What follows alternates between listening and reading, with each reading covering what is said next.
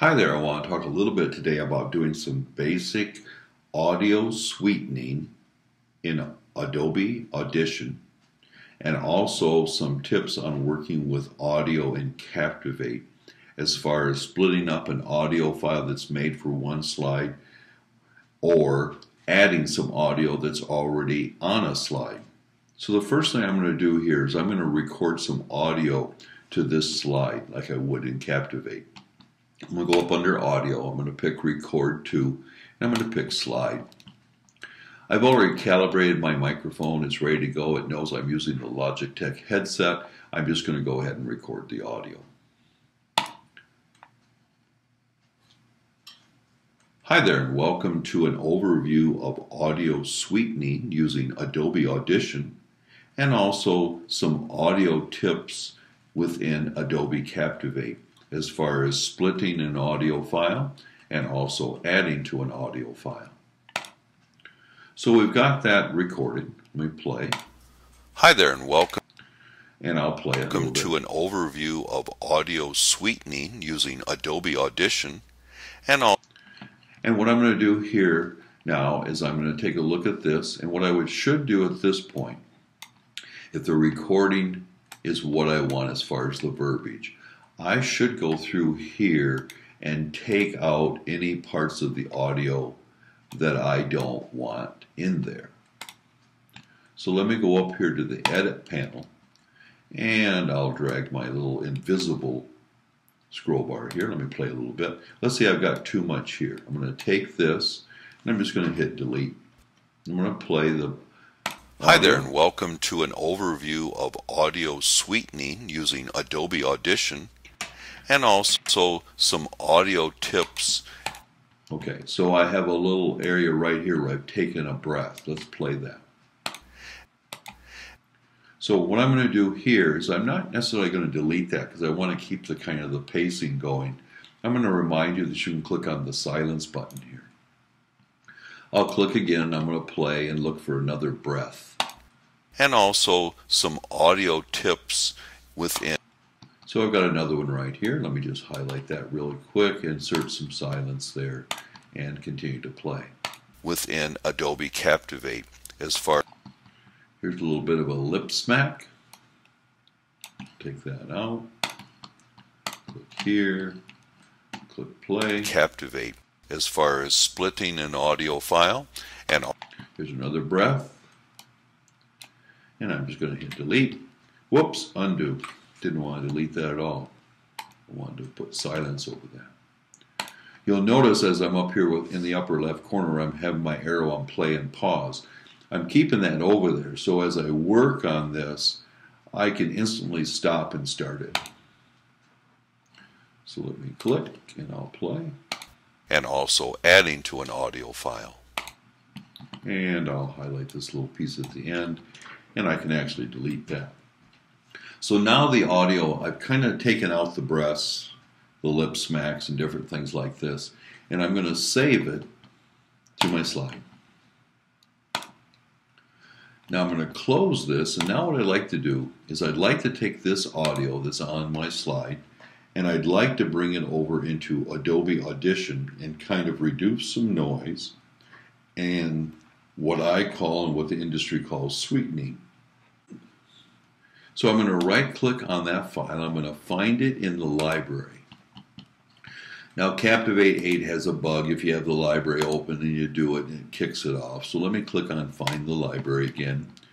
And it highlights it right here. Up here I can play it. You know this from class. Hi there and welcome to an I'm going to click on this and then I'm going to right click and I'm going to pick Edit with Adobe Audition CC 2014. Now if you have Audition on your machine, you may have to go to Edit With first and point Captivate to where the program of Adobe Audition lives. It may be in your program folder on Windows, it may be in your applications folder on the Mac. But this one already knows I have Audition on here and I've already pointed it towards that. So I'm going to pick Edit With Adobe Audition. It's going to link and take this file over into Audition. And don't be scared if you don't work on Audition, hang in there. We're going to make it really easy for you. The first thing I'm going to do is I'm going to come down here at the bottom of my screen in Audition. There's a little horizontal bar here where I can get a split arrow. And I'm going to drag that up, and I'm going to reveal something that kind of looks like a campfire. And so what I'm going to do here is at the very, very beginning of my audio recording, I have a little space up here that's just not dead air, but ambient sound. It doesn't even contain my voice. So I've highlighted that, and I'm going to click play. Now you probably can't hear it, but it's the ambient noise in my office here. It's the fan, it's the heating, it's the noise of my computer fan. And what I want to do is I want to tell Audition about this noise, and I want it to remove it from my whole recording. So once I have that selected, I'm going to go up under Effects, and don't be nervous. I'm going to come down to Noise Reduction. I'm going to capture that little selected area without my voice as the noise print area. Now what I'm going to do is I'm going to highlight my whole audio track just by pressing and dragging across it. I'm going to go back to Effects. I'm going to go back to Noise Reduction, and I'm going to pick Noise Reduction Process. And what I'm going to do here is I'm just going to come down and I'm going to click on the play button in the lower left to preview it. Hi there, and welcome to an overview of audio sweetening using Adobe Audition, and also some audio tips with it. Okay, so there's a button down here that toggles this feature, this noise reduction, on and off. You probably can't hear much of a difference, but on your own materials, you will hear a distinct difference between the quiet areas and the voice. You won't hear that ambient fan noise or AC noise. So I'm going to go ahead and apply that to my entire track. Now the next thing I'm going to do here is I'm going to bring down my spectral view of this, it's called, and I'm going to click up here, and I'm going to highlight my audio track again. I got the whole thing, and now I'm going to go under my effects panel down to a very scary place called Filter and EQ, or Equalization, and come over to what's called Parametric Equalizer. And we're going to adjust kind of the gain or the volume in certain frequencies. Now, what I'm going to do is I'm going to come up under a preset up here, and I'm going to pick Default. And that just gives me this level line, and this is actually going across the frequencies of my recording. A gentleman on the web by the name of Larry Jordan, who's an excellent Final Cut Pro Adobe Premiere expert, he has some tips on how to warm up a voice and improve the dictional quality of the sound of the voice. So what he suggests, and I'll put this on the screen, is you come over here around the 200 hertz range of the frequency, and for men, he suggests you run this up between 3 and 5 dB or decibels. I'm going to bring this up maybe, how about 3.5 or so? How about 4? And I'm going to play this, and I'm going to toggle it off and on. So I'm going to play with it on. Hi there, and welcome to an overview of audio sweetening using Adobe Audition, and also some audio tips within Adobe. So that sounds much better. The voice doesn't sound so hollow. And I know I'm in an open space, so there's some echo. But the voice itself sounds a little warmer. So he suggests doing that around the 200 hertz range, a gain of about 4 decibels for men. Same amount for women, between 3 and 5 decibels, but you'll want to move this hertz number here over to around 400 hertz. And you can do that just by dragging on this and slowly dragging across that number to about 400 hertz. And that's what you should do, and check it for a lady's voice. Now I'm going to bring that back to 200. So 200 for men, 400 for ladies, and then between 3 and 5 decibel change. Now that improves the warmness of the voice. He also has a suggestion. He also has a suggestion for diction. So around the 3,000 hertz range, right around in here, I can come over here and I can type in 3,000. And I'm going to come down here and I'm going to gain up the frequency here. I'm going to bump it between 4 and 6 dB. So I'm going to bring this up, we'll say, to around 4.5 or so. And I'm going to check it. Here's going to be on. Adobe Captivate as far as splitting an audio file and also adding to an audio file.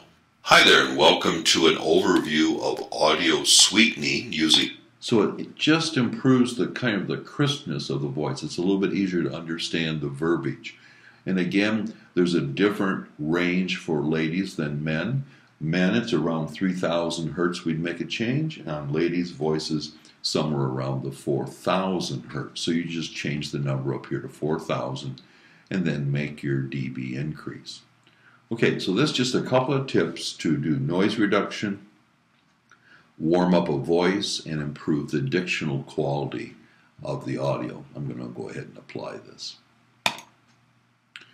Next thing I'm going to do here is, because this is the file actually opened up from within Captivate over into Audition, we're linked to it, I'm going to quit Captivate, save changes, and this will update back in Captivate. And I'll say yes. So now this is going to quit Audition and it's going to come back into Captivate with the new improved file.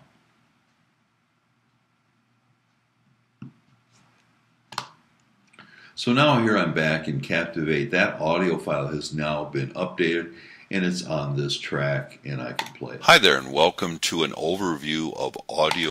Okay, now my Captivate tips for audio. There may come a time when you record a piece of audio for a specific slide and you get into Captivate and you discover it's just too long of a duration of a slide. There's just too much stuff we have to cover with this voiceover. So I'm going to split this audio so I can use it across a couple of slides. And there's different ways to do this. Here's the way I kind of use. I'm going to click on the audio waveform on my timeline. I'm going to right click. I'm going to find it in the library.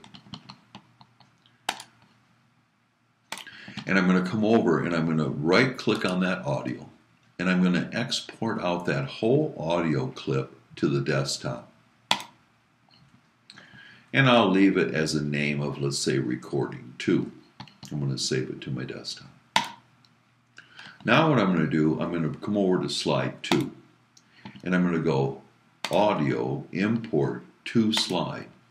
Now you know what I'm doing. I'm bringing in that whole exported audio to this slide. So now this is on slide 2. So let's go to slide 1. I'm going to double click on the audio. I'm going to go into edit mode and I'm going to change my zoom level down.